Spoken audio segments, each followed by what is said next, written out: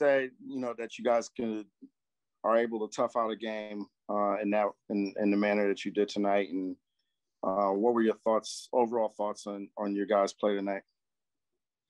Well, that's similar to what I told our team. I thought, there was some things that happened in the game, that we're going to see. And, we'll have opportunities to see those things now and work on them and be better. But,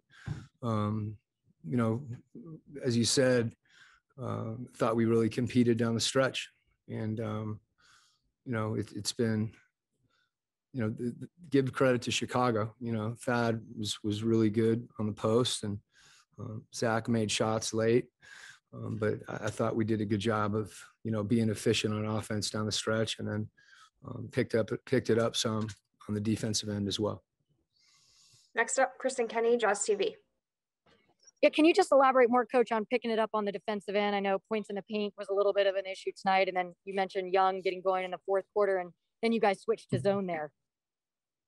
Well, we tried to mix it up a little bit. That something they were setting a simple cross screen, and we didn't execute that well. So, as you said, Thad was able to get the ball deep. We needed to give more help. Those are things that we haven't seen a lot of, that we need to continue to be better on. As just guarding those actions, regardless of going zone. At some point, doing that just is going to, impact the game a little bit. But at the same time, we want to execute better on the defensive end in some of those actions we were seeing. Markkanen's pick and roll.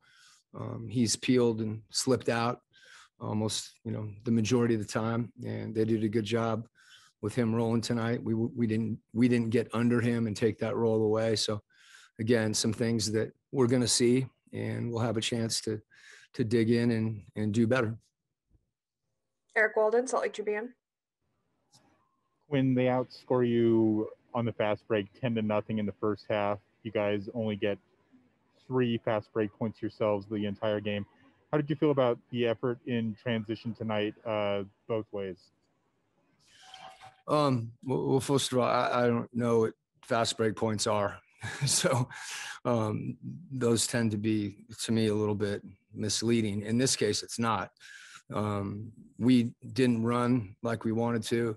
I thought when we were crashing the offensive boards, we got buried sometimes, and we're trying to come behind where we weren't in a position to get back. And as you said, early in the game, they got out on us, and there were some when they had numbers. Levine got to the rim.